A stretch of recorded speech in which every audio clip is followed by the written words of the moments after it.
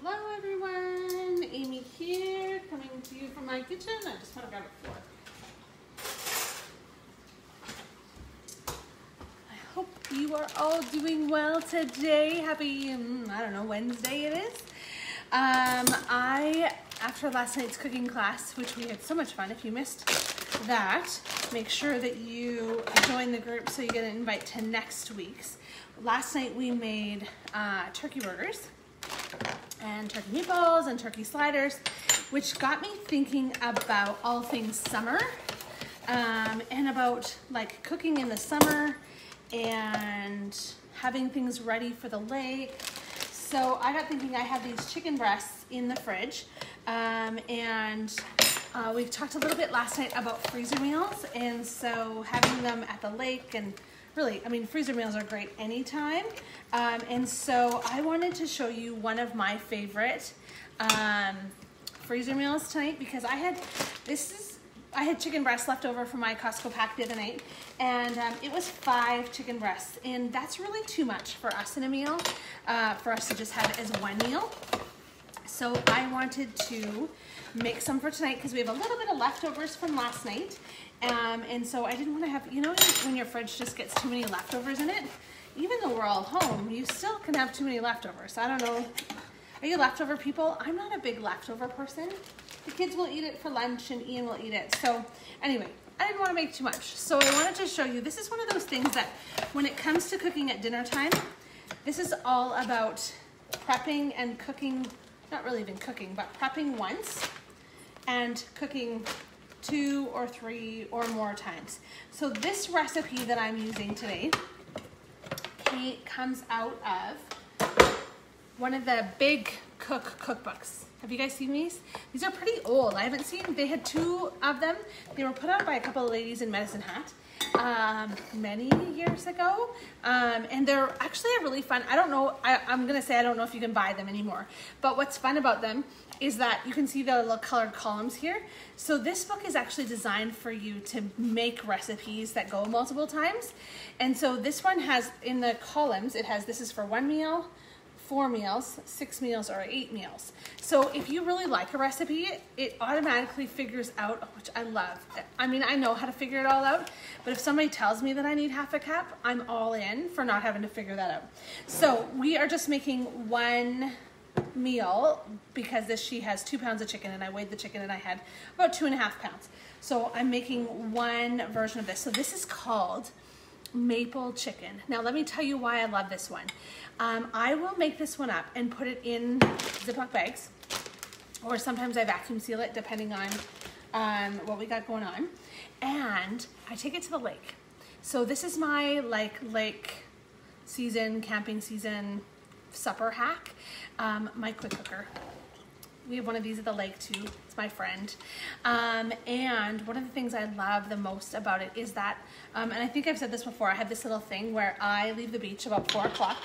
I head back to the cabin to go to the bathroom and to put supper in, and then I go back to the beach for an hour while supper finishes. Because if I put that chicken and all the sauce in here frozen solid and turn it on for an hour, when I come back after supper, or after being at the beach for a little bit longer, because let's be honest, nobody really wants to leave the beach on a beautiful day, but if I know that supper is already cooked, it stays warm in here for a long time after it's cooked. So that is one of the things I love about this recipe. And so I have a couple of recipes that I do this with, but this is one of my favorites, and I think one of all of our favorites. So it takes apricot jam. Do you buy apricot jam? So you could substitute pineapple in a lot of the recipes, but apricot jam is actually super commonly asked for in like marinades and stuff. So that's when I actually always keep apricot jam in my fridge. It's just one of those ones that I've always tended to keep. So it takes apricot jam, and it takes maple syrup, and I don't like wasting maple syrup, so it only takes a tablespoon, not 3. So that's what I love about using this little guy, is that I can just pour it out, and it's all cleaned out. Maple syrup, oh, Bertha. Somebody's walking by. Okay, a maple syrup, and then it has Worcestershire. And I don't have to worry about it sticking, so it needs 1.5 tablespoons of Worcestershire. And then 1 tablespoon of Dijon mustard. This is another one of those ingredients. I don't know, are you Dijon people? Do you like Dijon? Not sure I had it on my agenda to wear today, but apparently. So it needs a tablespoon of Dijon. I keep Dijon in the fridge. I like it for recipes. I find it just adds a little bit more. And I actually really like, oh my goodness, I should have put on an apron. I really like Dijon on my ham. So I tend to always have it. Excuse me while I unmustard my shirt there for a moment. Okay.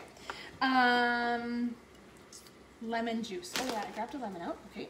I was gonna cut it. Squeeze some lemon. It was. So this is, okay, so let me read this for you again. Apricot jam, maple syrup, Worcestershire, Dijon mustard, lemon juice. I'm actually gonna measure my lemon juice because it's funny, I made a recipe the other day, and I was actually making a recipe, and it was like a lemon asparagus. And it was so lemony that I had a good laugh. We laughed at the kitchen table about the fact that good chance the recipe didn't anticipate getting this volume of lemon out of the, like, because the citrus press gets so much more lemon juice out, and fresh lemon juice is always so much stronger than just the jarred stuff, right? And then it needs 3 tablespoons of mayo. This guy is getting his work out of him today. This is when I love my measure all cups for, and I know you probably, lots of you probably have big ones, but this is the little one, the little 1/4 cup or 4 tablespoon one. It's perfect for these little jobs when you don't have to get the big one dirty. Okay, then you just kind of whisk this all together. And I know the other day we talked about it, but can we talk about the whisk again? It's right to the corners. I must be a grown-up. Fascinated by my whisk. Okay, and then that's it. So it just looks like kind of a mustardy marinade, but it's so, like, it's got that little bit of sweetness from the maple syrup and the jam, and it's just so, so lovely. So I'm gonna pour a little bit of it in my quick cooker. I don't need much because I only have a little bit of the meat, because this recipe is for a whole 2 pounds. So then I'm just gonna pour the rest of it into this bag and put the bag in the freezer so that the next time I don't know what to make for supper, I have this already ready. It was kind of one of those days. I don't know, does anybody else have those days where you're not sure what to make for supper and you're not sure if you want whatever was thawed in the fridge? I was having one of those kind of days, and that's when I thought of this recipe. So I've just put that marinade in the bag. I'm going to get all of the air out of it, because you want to get as much air out of it as you can. That's what really helps you to prevent freezer burn. And then it is already, literally next time I go to make this meal, because I already cut them in half. You saw me use my closing cut. You know I love my closing cut. When I go to make this the next time, I'm literally gonna cut this bag open and dump this into the quick cooker frozen. And then supper will just happen in about, when it's solidly frozen, I put it on for about 40 minutes, 40 to 45 minutes. But when it's thawed like this one, I'll probably put it on for 10. Like, it doesn't take any time if it's already thawed. So it just is so quick. So don't forget, if the quick cooker is on your list, chicken is 15 minutes. I don't think it needs that long. I'm gonna turn it down. 10. And that's it. Supper is gonna be ready. I've got some rice that I'm putting in, and I'm also gonna, I have some cauliflower that I need to use up. And I personally love the, there's a recipe, we have a recipe for, it's called spicy cauliflower bites. They're to die for.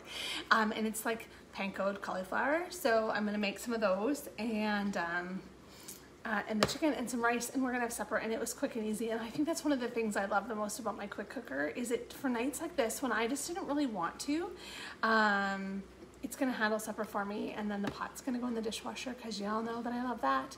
And supper will be ready in quite literally under 20 minutes. So that's a super fun one. And then if this is done early, it can just stay here and naturally release the steam, and there's no harm in it. It's gonna stay hot, and that chicken's just gonna kind of get more tender and more shreddable, really even. And so we'll serve it on top of some rice and have a great easy supper. So I hope you're all having a good Wednesday and digging out under your snow if you have it. And I'll talk to you tomorrow, I'm sure of it. Bye for now.